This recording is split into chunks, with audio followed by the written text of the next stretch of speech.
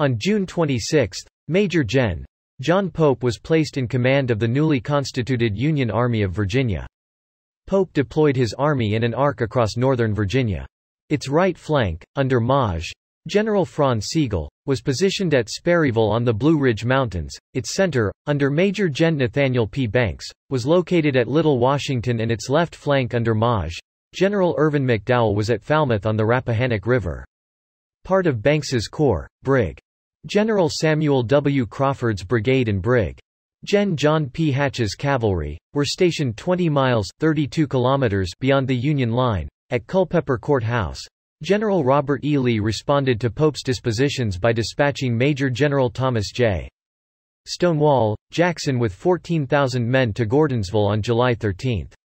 Jackson was later reinforced with another 10,000 men by Major Gen. A.P. Hill's division on July 27. On August 6, Pope marched his forces south into Culpeper County with the objective of capturing the rail junction at Gordonsville, in an attempt to draw Confederate attention away from Maj. General George B. McClellan's withdrawal from the Virginia Peninsula. In response to this threat, Jackson chose to go on the offensive, attacking Pope's vanguard under Banks, before the entire Army of Virginia could be brought to bear on his position at Gordonsville.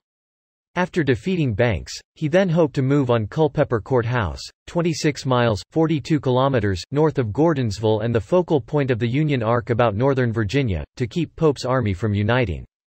This would allow Jackson to fight and hopefully defeat each of the Union corps separately, as he had done during the Valley Campaign. Accordingly, Jackson set out on August 7 for Culpeper. The cavalry under Brig. General Beverly Robertson was sent ahead to dispatch the Federal cavalry guarding the fords of the Rapidan River and occupying Madison Court House, threatening the Confederates' left flank as they marched northward. This task was easily accomplished by Robertson on August 8.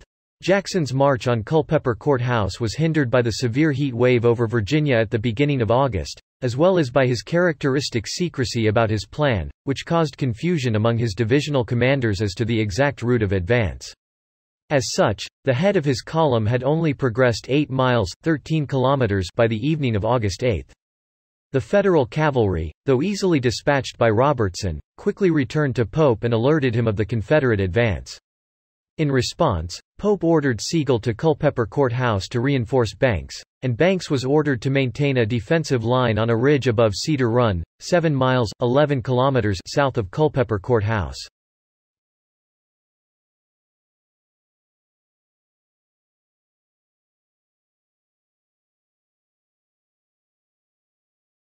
On the morning of August 9, Jackson's army crossed the Rapidan River into Culpeper County, led by Maj. General Richard S. Ewell's division, followed by Brig. General Charles S. Winder's division, with Major Gen. A.P. Hill's division in the rear. Just before noon, Brig. General Jubal Early's brigade, the vanguard of Ewell's division, came upon Federal cavalry and artillery occupying the ridge above Cedar Run, just to the northwest of Cedar Mountain.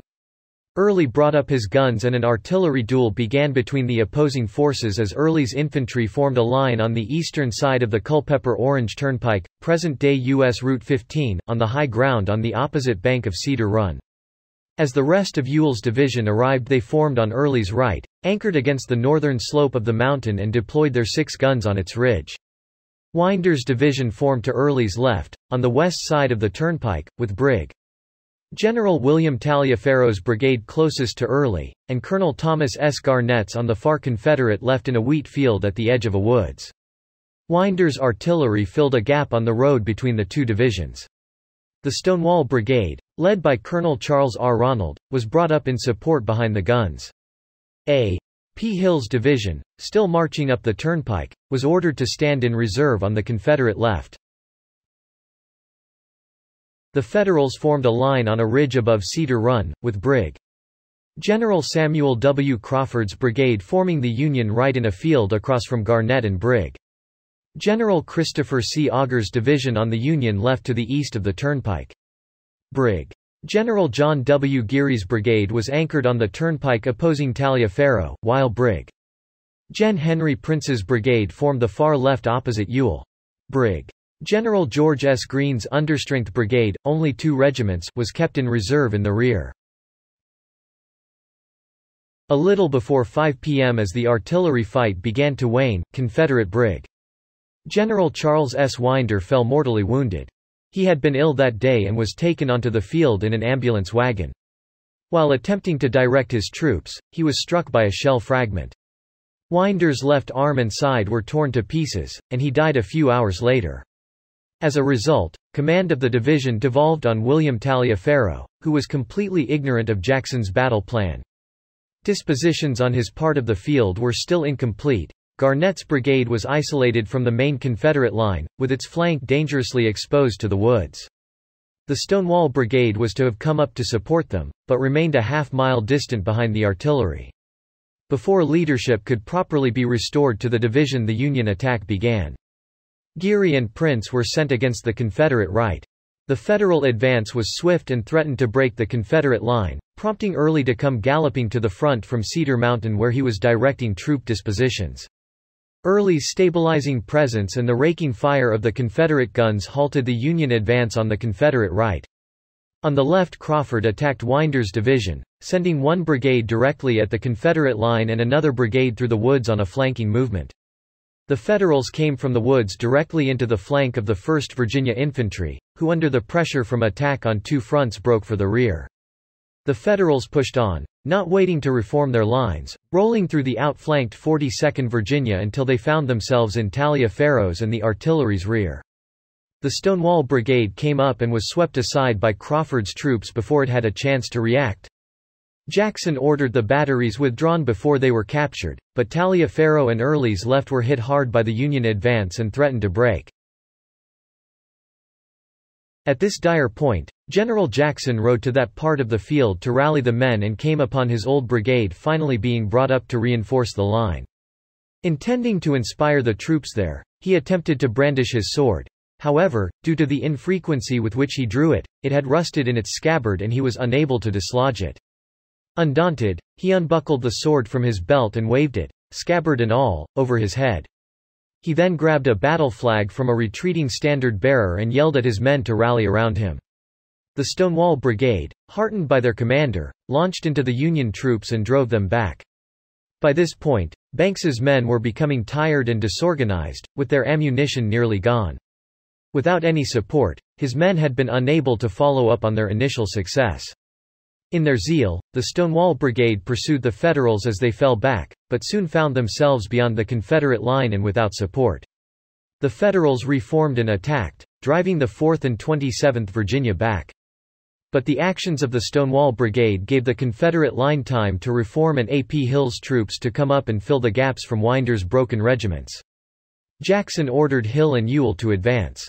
He encountered Brig. General Lawrence O'Brien Branch, a career politician, making a lengthy speech to his troops, and urged him to press forward. The Union right immediately collapsed. Ewell, having difficulty silencing his guns, was delayed, but the Union left began to waver at the sight of Crawford's retreat and were finally broken by a charge down Cedar Mountain by Brig. General Isaac R. Trimble's brigade. Despite bringing up Greene's reserve brigade in support, by 7:45 p.m. the Union line was in full retreat. In a last-ditch effort to help cover his infantry's retreat, Banks sent 2 squadrons of cavalry at the Confederate line. They were met with a devastating volley from the Confederate infantry posted behind a fence on the road, allowing only 71 of 174 to escape. The Confederate infantry and Brig. Gen. William E. Jones's 7th Virginia Cavalry hotly pursued the retreating Federals, nearly capturing Banks and Pope, who were at their headquarters a mile behind the Federal line.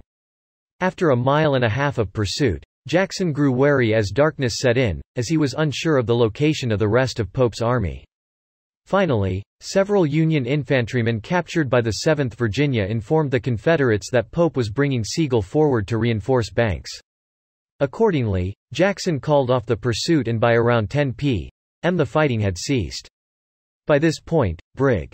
General James Rickett's division of McDowell's Corps was arriving, which effectively covered Banks's retreat. Losses were high in the battle. Union casualties of 2,353, 314 killed, 1,445 wounded, 594 missing. Confederate 1,338, 231 killed, 1,107 wounded. Crawford's brigade had lost over 50% of its total strength, including most of its officers. Prince's and Geary's brigades suffered 30 to 40% casualty rates. Both generals were wounded, and Prince was also captured. Confederate Brig. General Charles S. Winder was mortally wounded by a shell. For 2 days, Jackson maintained his position south of Cedar Run on the western slope of the mountain, waiting for a Federal attack that did not come. Finally, receiving news that all of Pope's army had arrived at Culpeper Court House, on August 12, Jackson fell back on Gordonsville to a more defensive position behind the Rapidan River. Weather and poor communication with his divisional commanders had robbed Jackson of the initiative in the fight. Still expecting to face the same cautious opponent from the valley, he was taken by surprise and very nearly driven from the field. Excellent commanding by the Confederates at the crucial moment of the battle and the fortuitous arrival of Hill staved off defeat, eventually allowing their numerical superiority to drive the Federals from the field. For his part, Banks, having been soundly defeated by Jackson in the valley, was anxious to make up for previous losses. Rather than fighting a defensive battle from a strong position because he was outnumbered 2-1, giving time for the rest of Pope's army to arrive, he decided to take the initiative and attack Jackson before he could fully form his lines. The bold move very nearly paid off, but in the end he was again defeated by his old foe. With Jackson on the loose, wreaking havoc against Union forces, General-in-Chief Henry W. Halleck became apprehensive and called off Pope's advance on Gordonsville, thereby giving Lee the initiative in the Northern Virginia campaign. The battle effectively shifted fighting in Virginia from the Virginia Peninsula into Northern Virginia. The Civil War Trust, a division of the American Battlefield Trust, and its partners have acquired and preserved 498 acres (2.02 square kilometers) of the battlefield. Most of the already preserved land sits near the intersection of Virginia State Routes 15 and 657, the latter of which is known as General Winder Road. It includes the area where Crittenden Gate once stood, along with the wheat field in which some of the bloodiest fighting of the battle took place. The trust preserved a 152-acre plot of land there in 1998, added 2 more to that total 12 years later and 10 more by 2013. A local organization known as the Friends of Cedar Mountain Battlefield proved instrumental to implementing these preservation efforts. The 10 acres saved in 2012 are close to Crittenden Gate site and included the area of the battlefield where General Winder was mortally wounded, along with the locations of Jackson's command post and his desperate effort to rally Confederate troops at the climax of the battle.